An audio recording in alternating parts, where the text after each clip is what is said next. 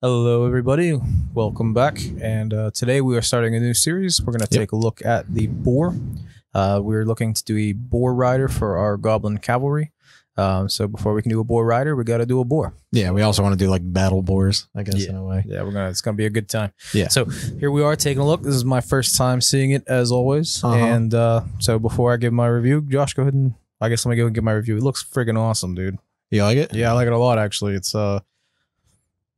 really damn good. Okay. I mean, I don't exactly know what to say about it. Like it's I mean, just kind of walk us through. Tell us what you did. If you put anything there intentionally, or any obstacles you ran into, or so the one thing teach us about some boar anatomy. Well, I did look at. So I was unable to actually find boar anatomy, so I used pig anatomy. I figured it was probably close enough. I mean, I obviously changed it to be more, big and thick and muscular. But I actually started with a base model of a four-legged animal that ZBrush has, like, I don't know, like stock, I guess. Sure. And it was of a greyhound. It was just like a very basic greyhound.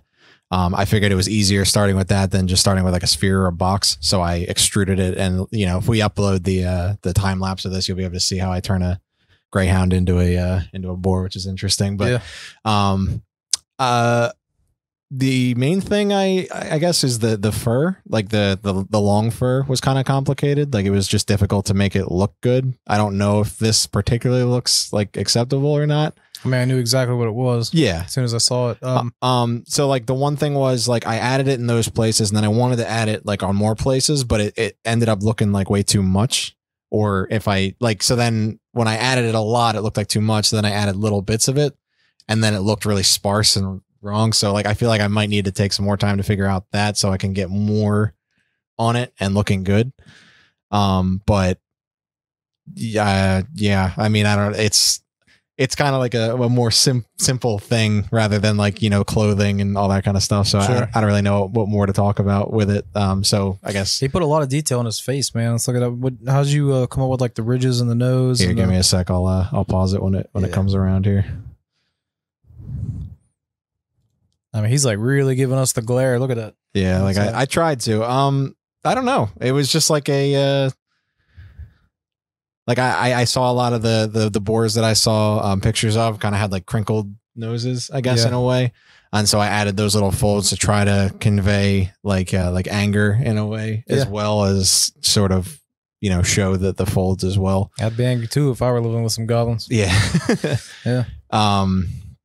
But yeah, and then I added this like simple like hair texture around the whole thing just to try to help it look a little bit better. I think it's cool you gave him the mutton chops, Where on the sides. Yeah.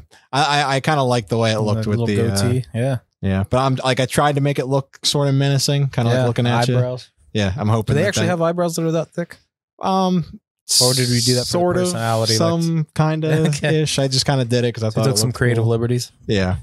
But I got like the little like lids around the things. It's kind of hard. It's a lot easier to look angry when you have eyebrows. Yeah, a little bit. Yeah, and like the ears are kind of simple. But like the one thing I noticed when I was making this is that a boar's like body shape is a lot more different than other animals. Like for example, most animals have like their forelegs, then they got their neck, however long it is, and then they got their head at the end.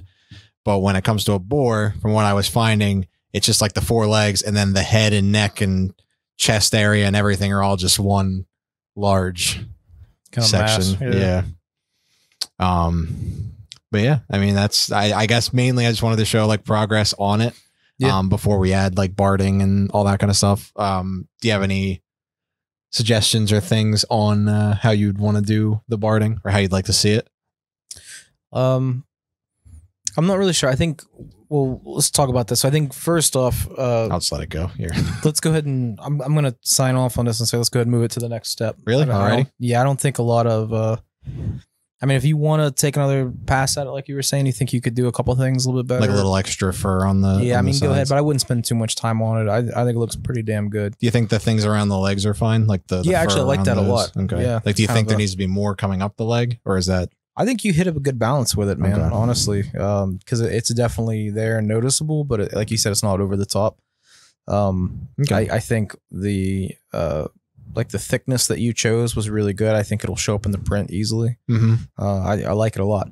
Cool. So yeah, so for the next step or the next stage, like I said, we do want to do 2 versions of this. We want to have or maybe 3. So this could be the 1 stage, right? You'd think if you just the basic, like, you'd have a basic pig that they're basically using for food, right? Yeah.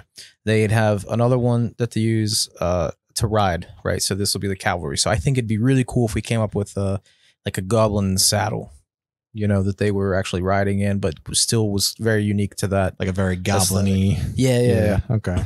And then the last thing I think would be really cool is if, you know, they use them in battle, like we were talking about. Almost the way that other people would use like war dogs or something like that. So we can come up with some kind of armor that's kind of spiky. That's just that, you know, they just kind of let them get in there and kind of get in the way and create a mess.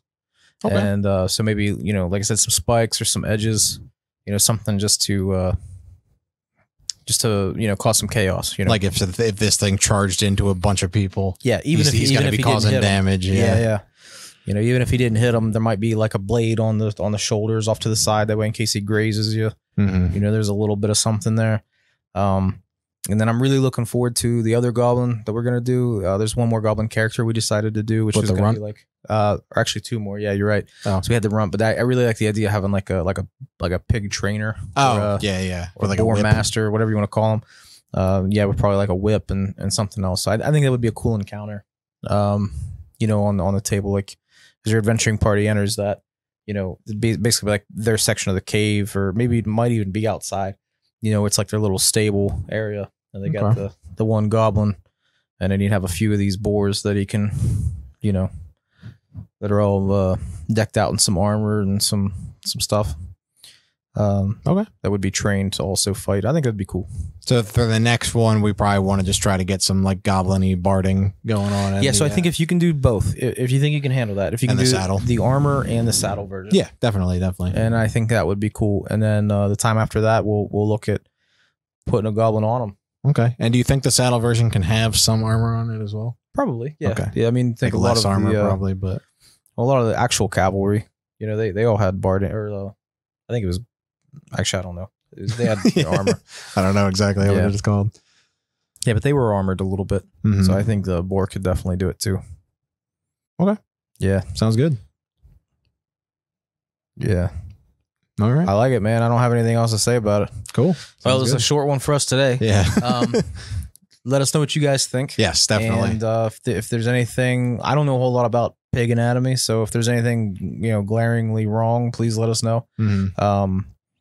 But I think we're good, man. Sweet. Good. Cool. Right. So if you haven't, make sure you subscribe on Facebook, or not on Facebook, on YouTube. Yes. And follow us. You can go on Facebook too if you want. Go on Facebook. Also, our shop, our website is now live. It is live. So our miniatures we've created up to this point are available for purchase finally. Yep. And I guess have a good one, guys. We'll see you on Thursday. Thank you, guys. See ya. Okay.